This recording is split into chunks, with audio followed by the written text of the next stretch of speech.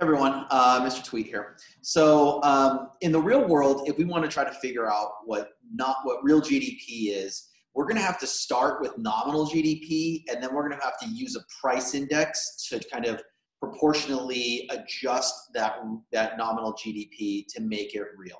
So the equation that we have to do that is right up here. My real GDP is found by first finding my nominal GDP. Again, that's counting up everything that's produced, at the prices that it sells for, and then dividing by our price index value. Could be CPI, could be the GDP deflator, could be a different price index. But we're going to use a price index to divide into our nominal, multiply times 100, and that will give us our real GDP. So up here, I've got 2014, I've got a nominal GDP, I've got a CPI number. We can use that for the deflator. They're interchangeable as far as these equations go. 2015, I've got a nominal GDP, I've got a CPI number. I can use that for the deflator. And the question I have is, I know it's hard to read here, how much did the economy grow from 2014 to 2015? So we're going to have to do two things here. The first thing we're going to have to do is we're going to have to figure out the real GDPs for 2014 and 2015. And then once we have those real GDPs, we're going to plug them into our growth formula, and that's going to tell us how much the economy actually grew. So let's start over here with 2014. I'm going to use this equation right up here. I'm going to use this equation to get our real GDP. So my nominal is 800, so I'm going to have 800 divided by my CPI number, which is 200 times 100. And what we get there is we end up with 4 times 100. So we get 400 million is our answer. Real GDP is measured in dollars just like nominal GDP is, all right? So I use this equation here. Now, in the real world, you're finding nominal, you're finding the deflator, you're using that to get the real.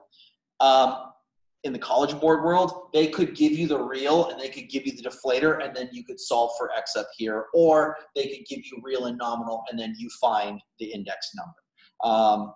But let's move on. We're going to find real GDP for 2015. So I've got my nominal GDP, 1,250, divided by my deflator. So prices have gone up, right? We've got some inflation here. So we have 250 goes in here times 100, right? 250 goes into 1250. It goes in there 5 times. 5 times 100 is 500. So we end up with 500 million as our, so we can see the economy has grown. My real GDP has gone up, so that means my economy has grown, we're producing more. Prices have also gone up, but now we've taken that part out of the equation, so now that I have my real GDPs, now I can calculate my growth.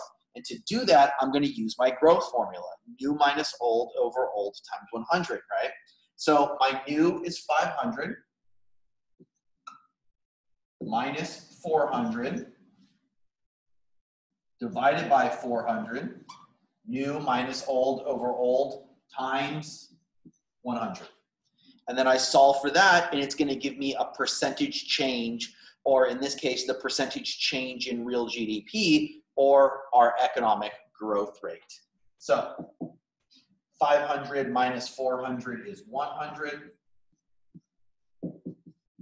So I get 100 over 400 times 100. 100 over 400 is 1/4.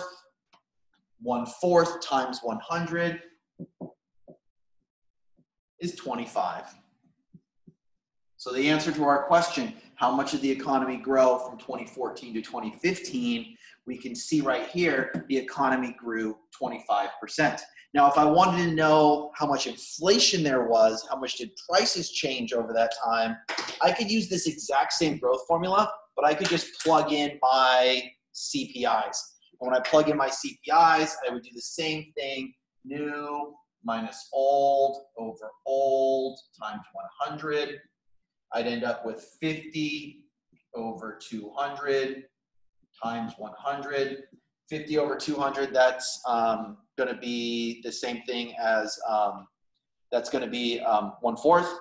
So 1/4 times 100, we end up with 25% again. So it turns out prices went up by 25%, production went up by 25%, and that's, you know, that's that. So that's real GDP. Take care.